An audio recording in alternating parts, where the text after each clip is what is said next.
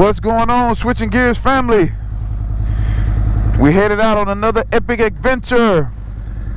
Today is Thursday the 11th, and I'm gonna do a short ride to Cherry Point, North Carolina, meet up with some buddies, and then we're gonna head all the way to Northern Virginia for a retirement.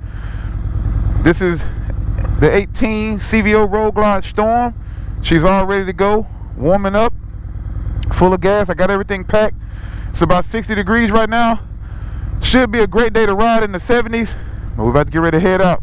As we get on the road, I will bring you guys more and more footage. Stay tuned. Switching gears.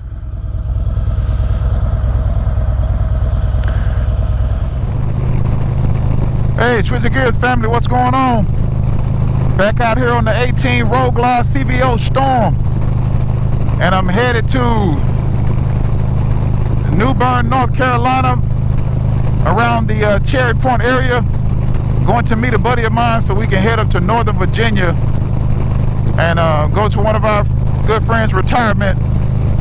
Over 20 years in the Marine Corps, he's headed out, and I'm about 170 miles in, and it's a beautiful day.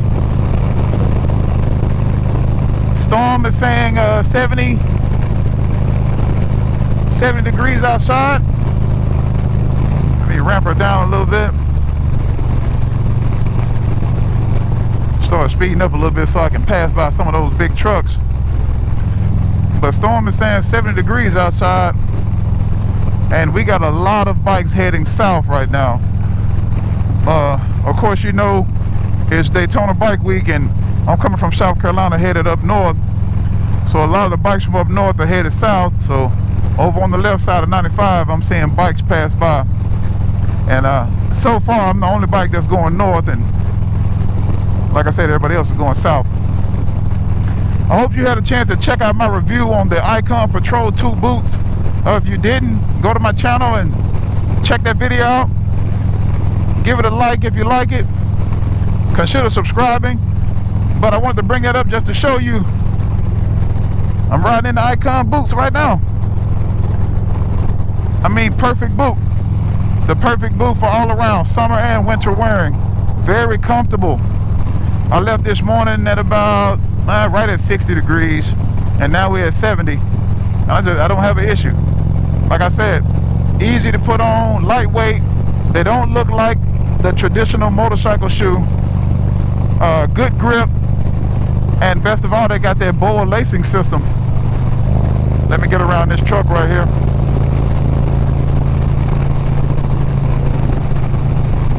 That's a good tip right there, you guys that are riding.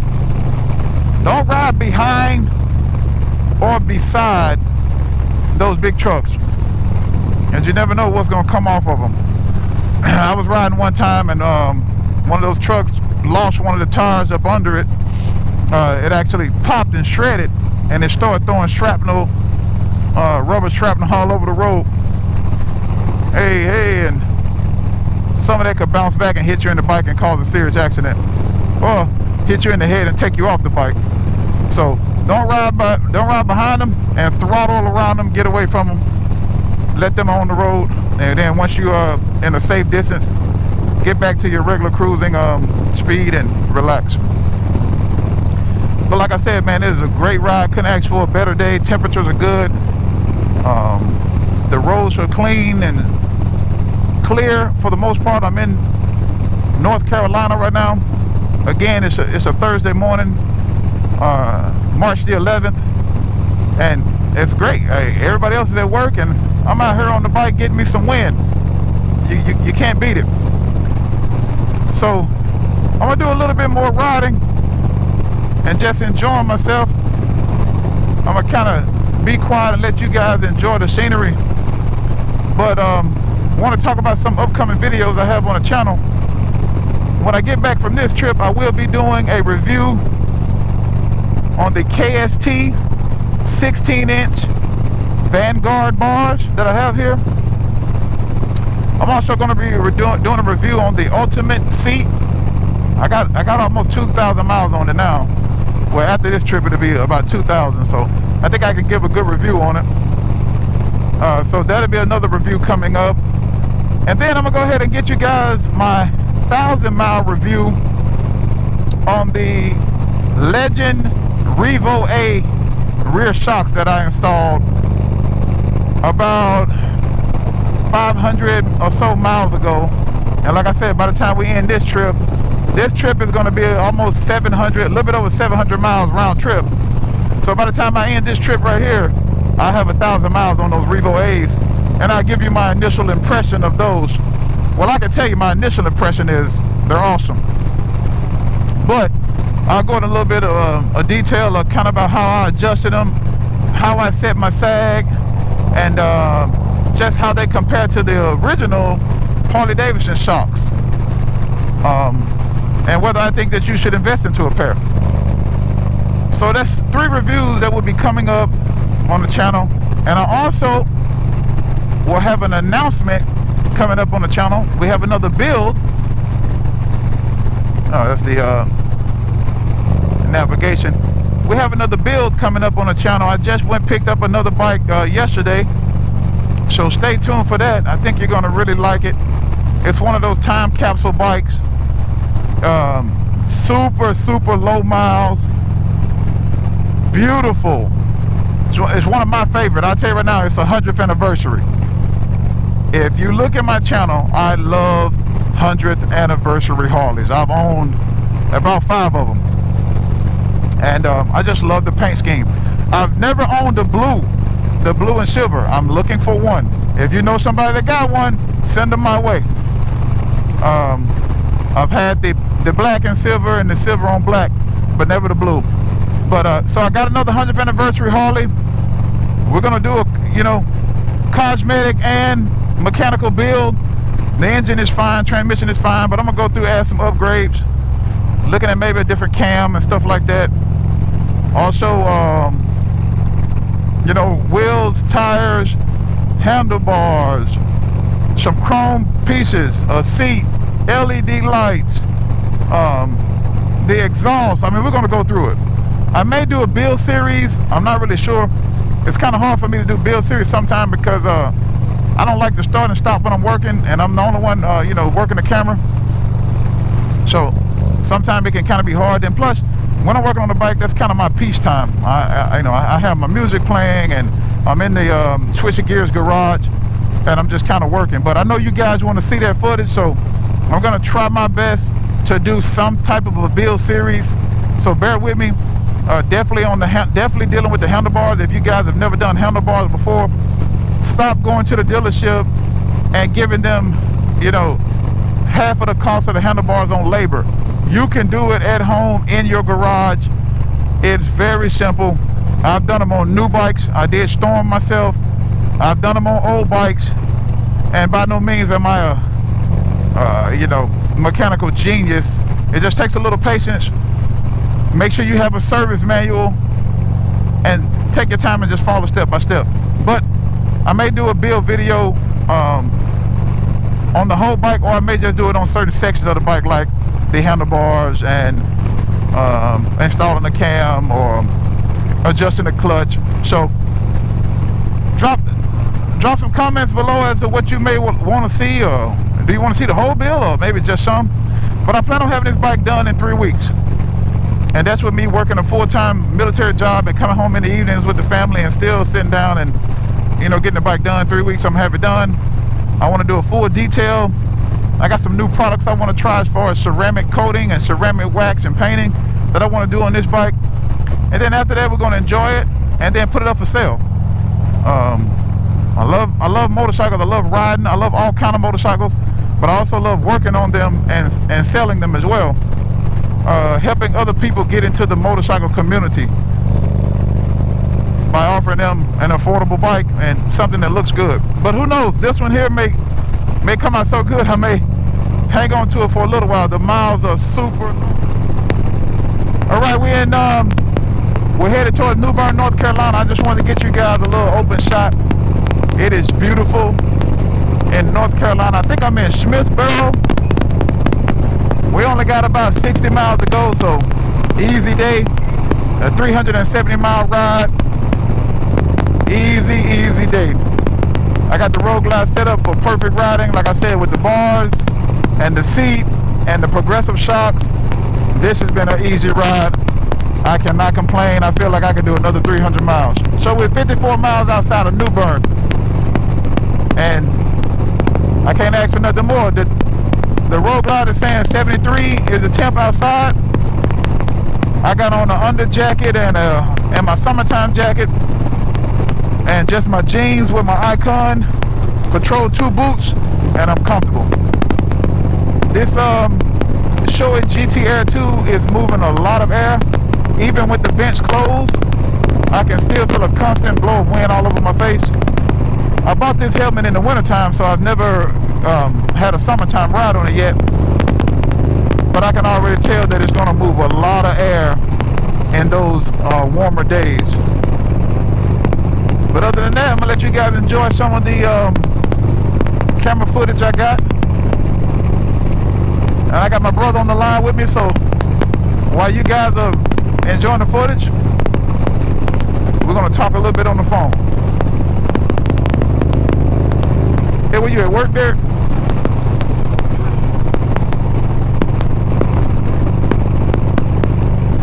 Oh, Campbell University. What's going on up there? Nothing?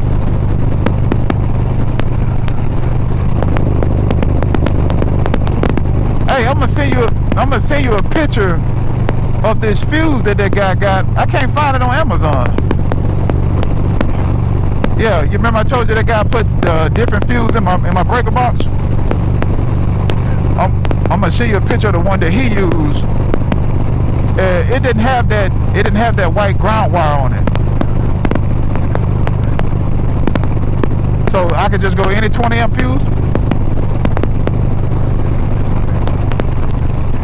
Yeah, I'm gonna send it to you. It's still an Eaton fuse, but it just didn't have that wire on it.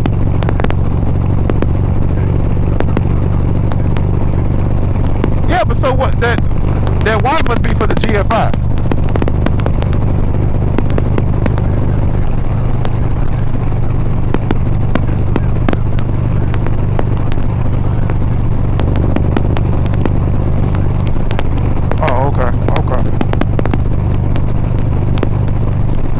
Yeah, I'm gonna have to do that because that other fuse keep on going out, and I don't know when they're gonna be able to come back and fix it.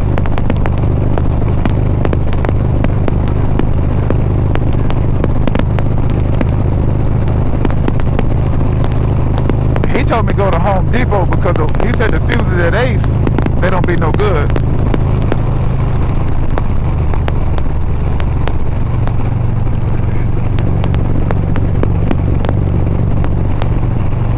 Big Larry's Cookers. Man, it's nice out here. It's nice out here today, man.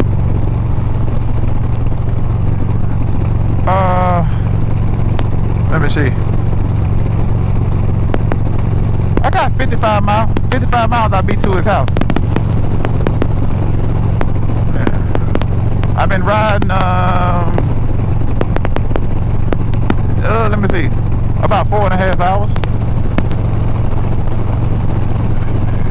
Nah, that's an easy day. I had to stop one time for gas and you know, stretch out on the bike. I'm good now. I'm getting low on gas here in a little bit, so I'm gonna pull over and get some gas. But other than that, that's about it.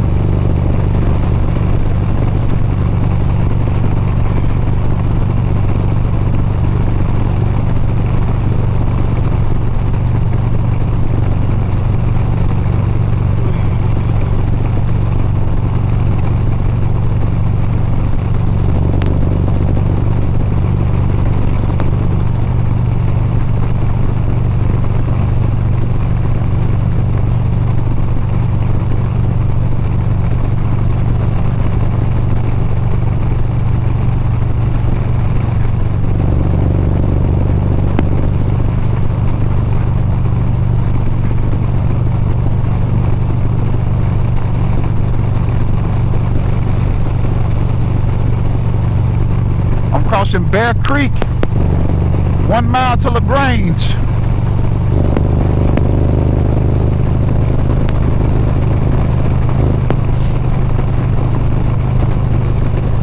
I tried to download some of that free music, but I don't know how to, you know, with the Mac, I don't know how to, when it download, it be zipped up.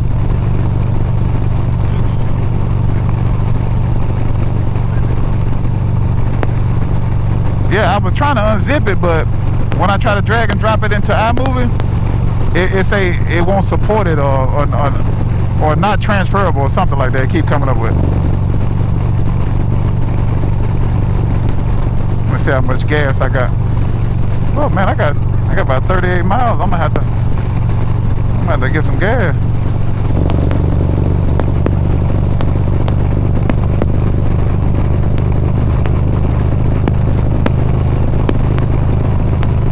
Go by the big trucks,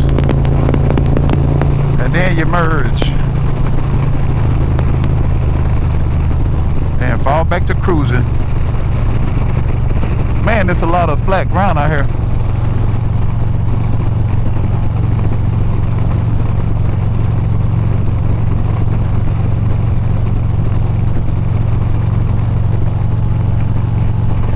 Alright, we'll be stopping to get some gas in a little while. I'll cut you guys back on, then we're going to end the trip. See you then.